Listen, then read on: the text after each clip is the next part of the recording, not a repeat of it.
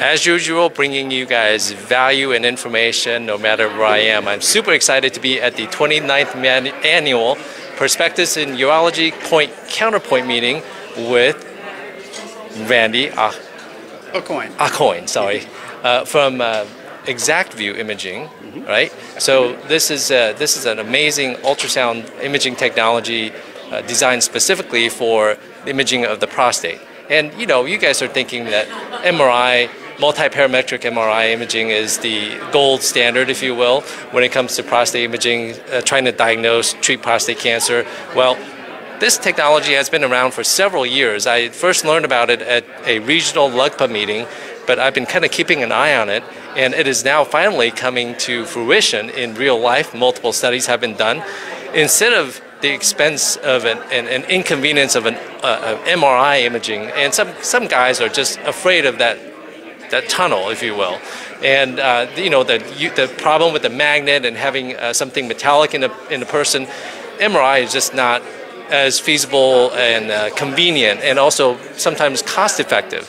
So ultrasound imaging, I mean, you and I, urologists, we've been doing ultrasounds forever, right? So imagine using an ultrasound to really look at the prostate down to the micron level using a transrectal probe. Imagine the ability to do that in your office. So I'm very excited to have Randy to talk about the ExactVu ultrasound, which is a high-frequency ultrasound device, right? Yes. Yeah, so 29 megahertz high-frequency ultrasound.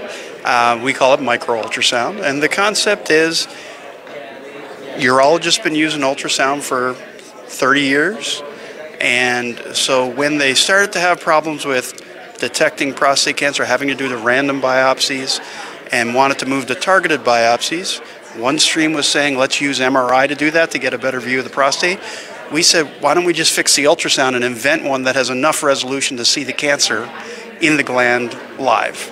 And so what you get to see an image that can see the suspicious areas, and you can target them in real time. And now we don't have to worry if fusion is misaligned and we miss the lesion, miss the target, because we can see the lesion, so we put a needle right through it and get a great biopsy.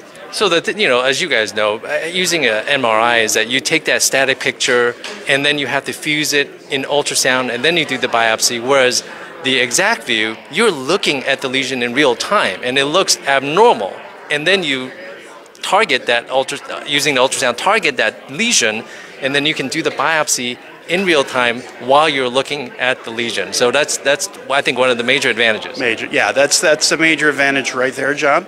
And you know, it's not like we're fighting with MRI. If a patient shows up and has an MRI, let's put the two together and even have it be complementary to where we might be able to pick up some things the MRI doesn't see as well. Right. And then, so the two together if it's possible, but there's just in some cases the patient can't have an MRI, or it's just not feasible for them to have an MRI, and now we have a great alternative, and we have now 30 publications out, and we're showing comparable detection rates, sometimes a bit superior to MRI, but definitely comparable to multi-parametric MRI. So you now have a great alternative for the patient if MRI is not feasible for them. Yeah, and keep in mind, if you are doing, as Randy said, if you are doing fusion MRI, you can use the same ultrasound device and perform fusion biopsy using this particular device. Yes, yeah, absolutely. So we're complementary to MRI if you have availability, or it can be an alternative. You can just use just our micro ultrasound machine to do the biopsy,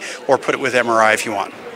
And when I learned about this device, there are 3 different modes, if you will, right? Because we worry about the anterior prostate, the big gland, and imaging of those areas. Yeah, so we have just launched a brand new version. We call it WholeGland Imaging now, where before, when we first brought out the technology, we were really only good for the first 3 centimeters of seeing the peripheral zone, but now we've made some breakthrough and we've invented some new techniques and patented them to where we can now see all the way up to 6 centimeters. So now we've expanded our Primus protocol to include the anterior zone to be able to target cancers in the back of the gland, you know, away from the rectal wall. And so this is a big breakthrough for us. We were already having great comparable studies when we were just having our Primus protocol be on the peripheral zone, but now the anterior zone has been added as well, so we expect great things there too.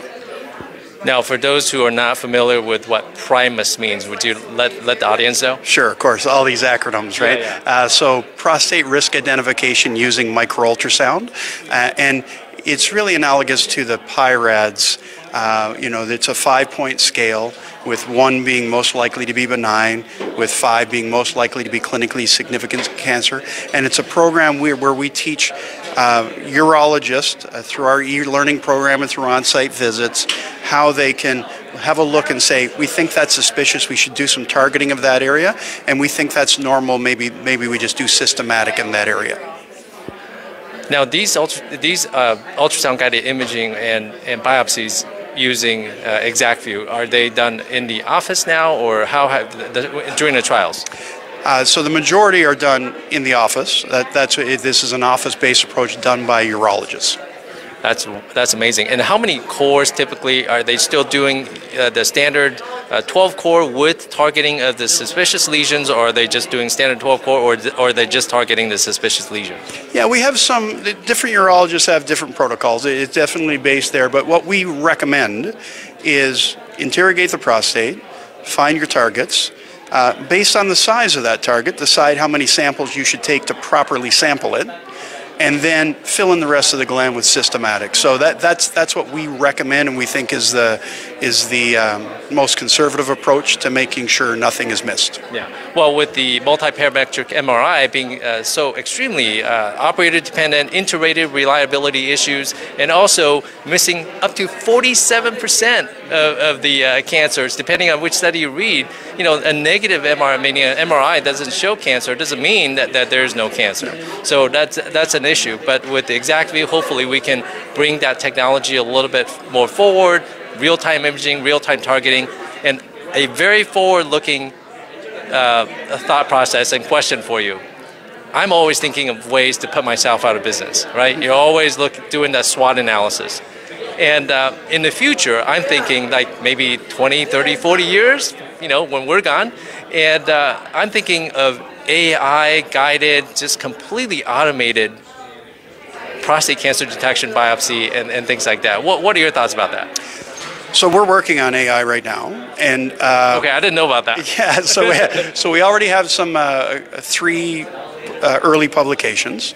The data is looking very good. We believe the way we will bring this out is have an assist feature for the urologist. Basically scan the prostate and the urologist have a look, where do you think the suspicious areas are, and then push a button, and then the machine will say, here's some areas we think you might want to pay attention to as well. And then we think what that does is, no matter how busy the day is and the last patient of the day versus the first patient of the day, it takes out some of those environmental factors that might miss something. And we think it'll be, and we think all the urologists we spoke to, they thought this would be great, and it was well received. It wasn't threatening, it was an assist function that they thought would be great. Well, I'm thinking about the complete elimination, or mostly elimination, of the urologists in the future. But that's a great intermediate step, I think, in the future, in the far-term future. I think that's coming. I mean, it's invariably that is coming. Sure, I agree that the technologies will continue to increase. I probably wouldn't go so far as to say that the urologist wouldn't be required in the equation at all. I just don't think that maybe that's where we're going. But certainly what we can do is make the urologist's life better, faster, easier to get the right diagnosis for their patient, and that's what we're aiming for. That's perfect. Better, faster, easier, and that's what we try to do here at the Thriving Urology Practice Facebook group. If you guys have any questions or comments, please feel free to leave them below, and as always, I will leave the contact information for the device and also maybe Randy, and feel free to reach out. Thank you so much for watching. Take care. Thank you, Randy. Thank you.